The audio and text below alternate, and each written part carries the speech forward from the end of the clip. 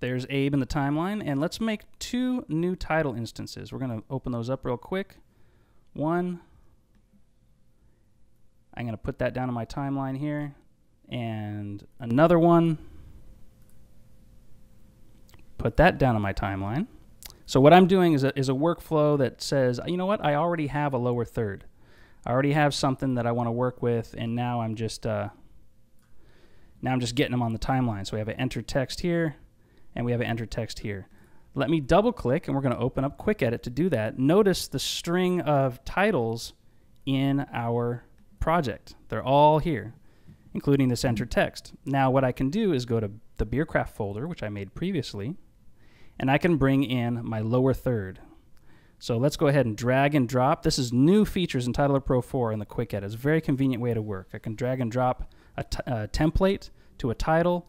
I can go to another title, drag and drop that template, and oops, I did the wrong one. Let's do the lower third one. Bam.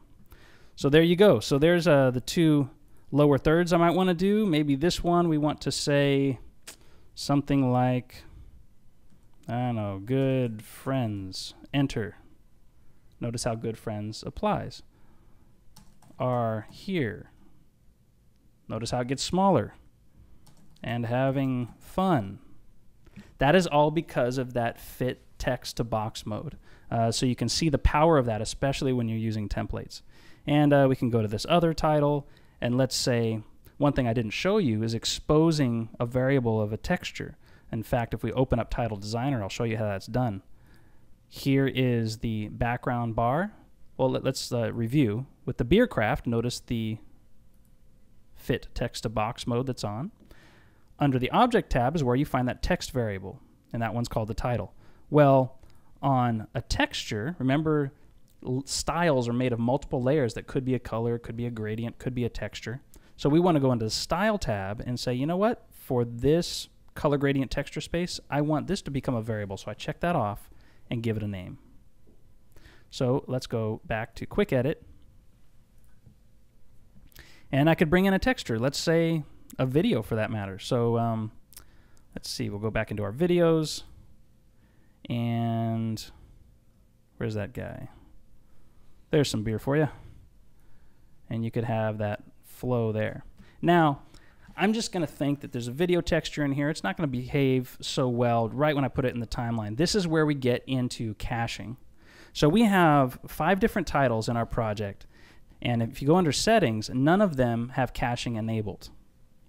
So what I'm going to do now is I'm going to enable caching for this lower third. I'm going to enable caching for the other lower third. And I'm going to enable caching for our intro title called Beercraft, enable caching. Now each of these has another feature called render cache at close. And what this does, there's 2 types of caching you can do.